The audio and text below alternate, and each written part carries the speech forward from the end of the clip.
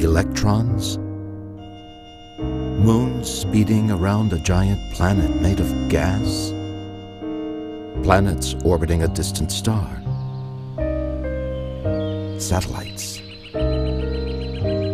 This light is an idea. An idea that promises new understanding simply by delivering fresh perspectives and new perceptions.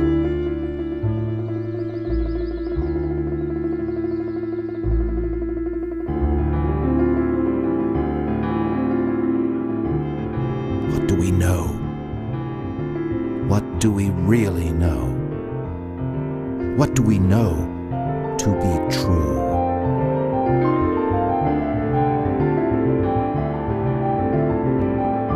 We perceive light, we see it, but what we see and what it means are not the same. Without context, detail means nothing. Oh, there are so many factors at play here. What wavelengths of light can we see? How well can our brains take what we see and turn it into something we understand? And also, how do we compare ourselves to the thing we're observing? What tools do we use to help us capture information? How do we turn light into data, data into pixels, pixels into meaning?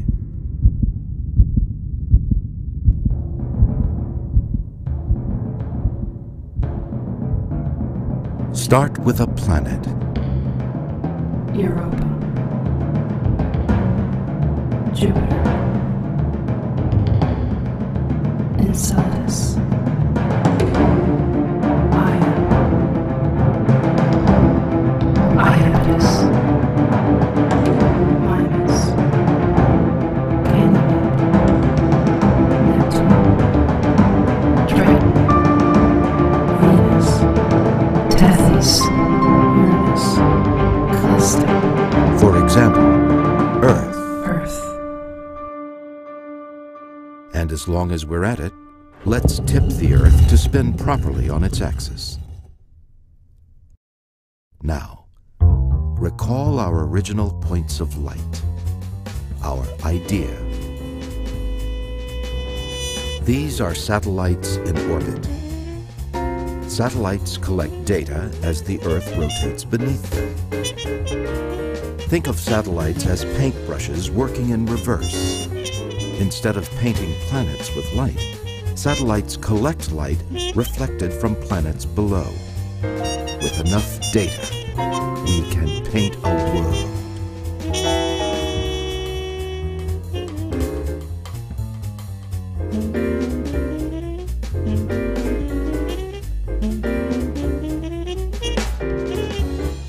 Data that make this image come from instruments on two NASA satellites called Aqua and Terra. These instruments see the Earth in what we might regard as natural color.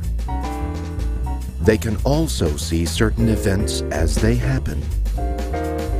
There, splattered like white paint on a blue canvas, something important. Hurricane Katrina. These satellites are only two of many that can see hurricanes. But to look inside, we need something specially built for the job. Here we go.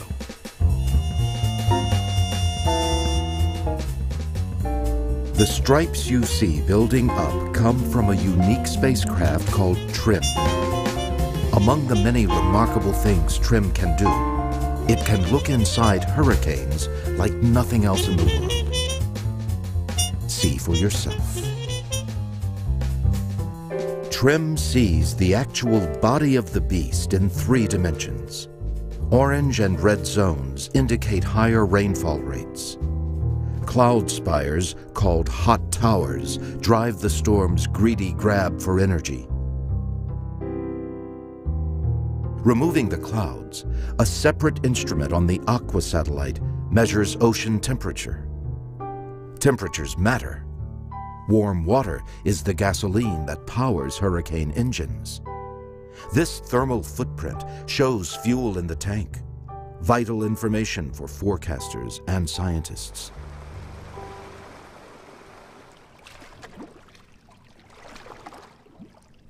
The Earth changes. It breathes. And it surprises. Though we live on a planet largely covered by water, we often forget that huge tracts are frozen solid.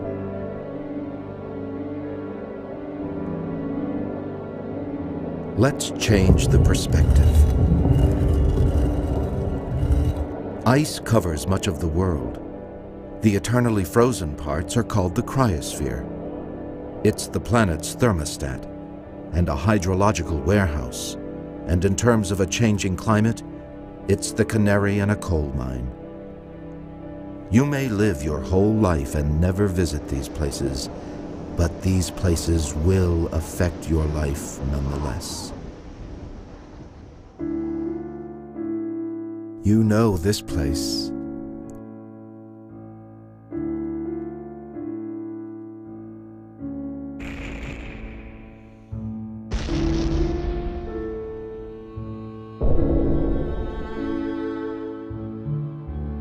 We haven't been here in a while, but that's about to change. The moon, Earth's closest neighbor, is little more than a beautiful stranger across an airless room. There are mysteries here, and answers, and, like love perhaps, destiny.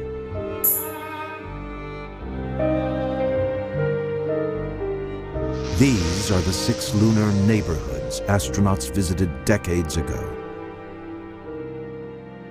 Pack your bags. We're going back soon.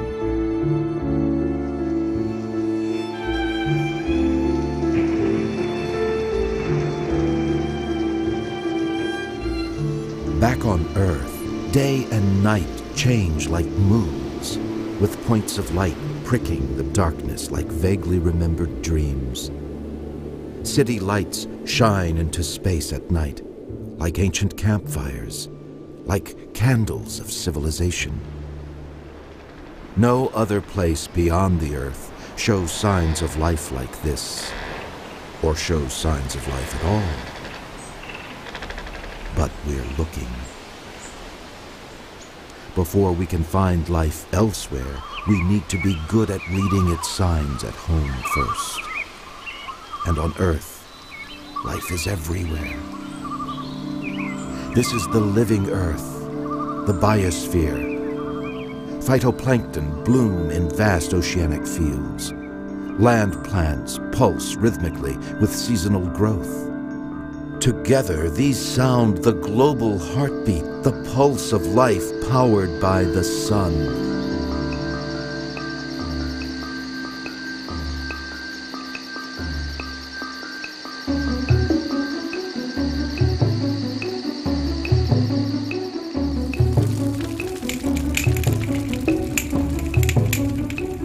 The sun. All energy on Earth comes from the sun.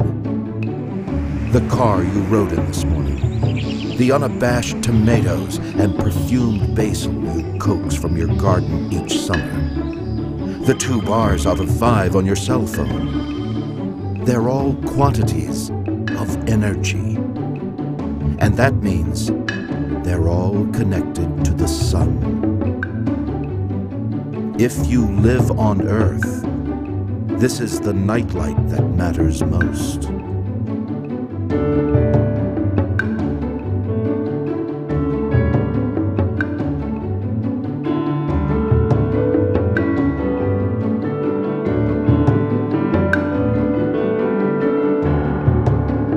The moon, the Earth, the sun. Celestial spheres we see and feel every day. But in our solar neighborhood, there are other places too. fabulous places, mysterious places. As a tourist destination, Mars has an impressive brochure. The longest, deepest canyon in the solar system. A crater so vast that its edge stretches over the horizon. A volcano so high, its peak climbs above most of the Martian atmosphere. Nothing like these places exists on Earth. Nothing. This is Mars seen differently. You're looking at an elevation map made with an orbiting laser. Red and white areas reach high above the average. Blues and purples show lowlands. If Mars were covered in oceans, the northern hemisphere would be underwater. Imagine the first human footprints left on the shore.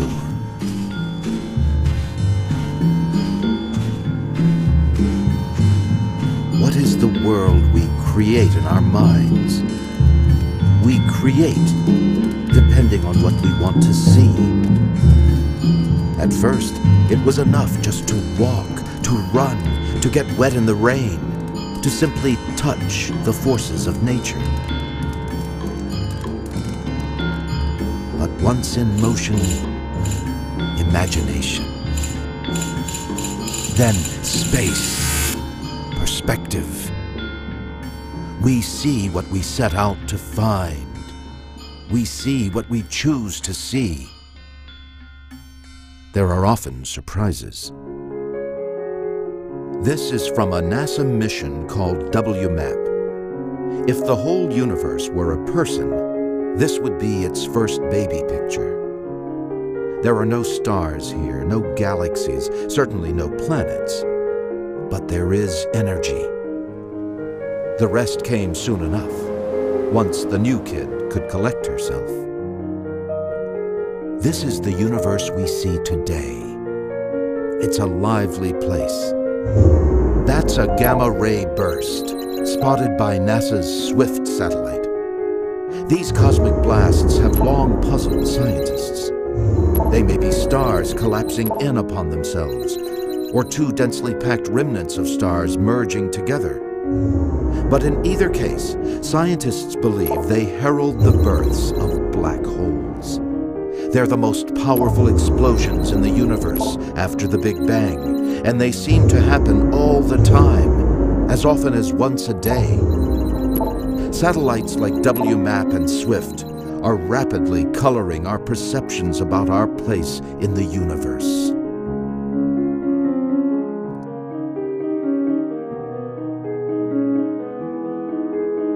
What we know is a function of what we think to ask, what we challenge ourselves to see. We look outwards as much as we look inwards. For if there is any certainty in the journey of knowledge, it's that travel in any direction can lead to the same destination. We see only what we look for. And in space and on Earth, we seek the wisdom to ask the right